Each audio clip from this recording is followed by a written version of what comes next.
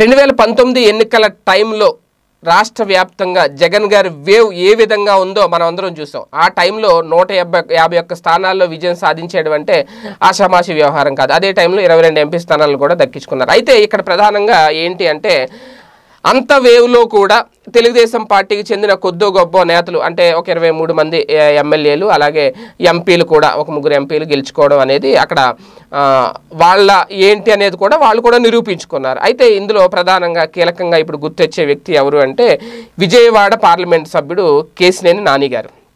ఇక్కడ ఈ టాపిక్ ఎందుకు వస్తుంది అంటే కనుక 2019 సార్వత్రిక ఎన్నికల్లో ఈయన గెలవడం వరుసగా 2 సార్లు గెలవడంతో పాటు జాతీయ స్థాయిలో కూడా కేసినేని నాని గారికి ఒక మంచి ఇమేజ్ ఉంది.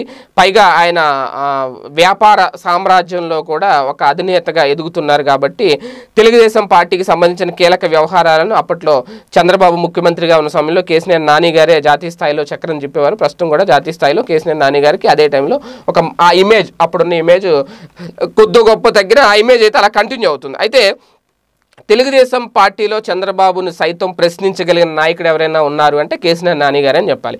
2019 ఎన్నికల్లో అసలు పార్టీ ఓడిపోవడానికి గల కారణాల గురించి మీడియా సమావేశం పెట్టి మరీ కేసినేని నాని చేసిన వ్యాఖ్యలు అప్పట్లో సంచలనం సృష్టించాయి. ఇలాంటి తరుణంలో తాజాగా బీజేపీ ఇప్పుడు కేసినేని నానిపై కన్నేసి ఉంచింది అనేది ప్రధానంగా మనకు అందుతున్న సమాచారం.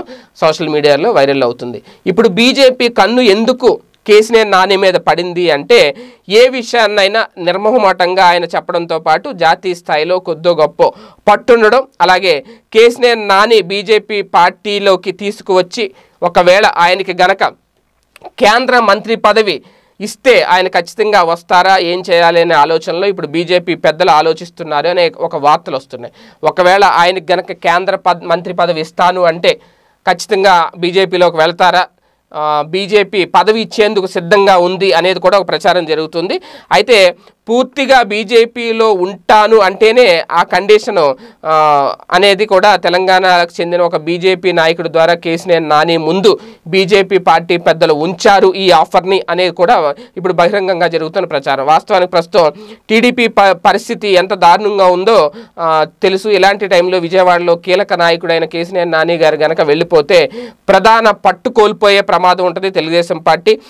అదే టైంలో చంద్రబాబుపై అనేక కేసులు నమోదు కావడంతో పాటు ఆయన వయసు రీత్యా కూడా పెరగడంతో పార్టీని ముందుకు నడిపించే పరిస్థితి కానీ లేదంటే కేసినేని కూడా బీజేపీ తీర్థం పుచ్చుకుంటే కనుక ఏం జరుగుద్ది తెలుగుదేశం పార్టీ పరిస్థితి అనేది కూడా ఒక ప్రశ్నగా మిగిలింది. ఇలాంటి టైంలో నిజంగా కేసినేని నాని బీజేపీలోకి వెళ్ళిపోతే ఇక రాష్ట్రంలో తెలుగుదేశం పార్టీ అడ్రస్ గల్లంతైనట్టేనా, ప్రధానంగా విజయవాడలో పరిస్థితి ఏంటి అనే ఒక ప్రశ్న కూడా ఉత్పన్నమవుతుంది. ఒక రకంగా భారతీయ జనతా పార్టీ వ్యూహాత్మకంగా టీడీపీని ఒక దెబ్బ కొట్టినట్టు కూడా ఉంటుంది అనే ఉద్దేశంతో బీజేపీ నిర్ణయం తీసుకుంటుందా, ఖచ్చితంగా కేసినేని నాని గారికి కేంద్ర మంత్రి పదవి ఇచ్చి ఆయన్ని పార్టీలోకి చేర్చుకోబోతుంది, అందుకు కేసినేని నాని గారు సిద్ధంగా ఉన్నారా లేదా, ఈ వార్త ఎంతవరకు వాస్తవం ఏంటి అనేది కూడా మనం రాబోయే కాలంలో ఏం జరుగుతుంది అనే దాన్ని బట్టి అర్థమవుతుంది. చూద్దాం ఏం జరుగుతుందో.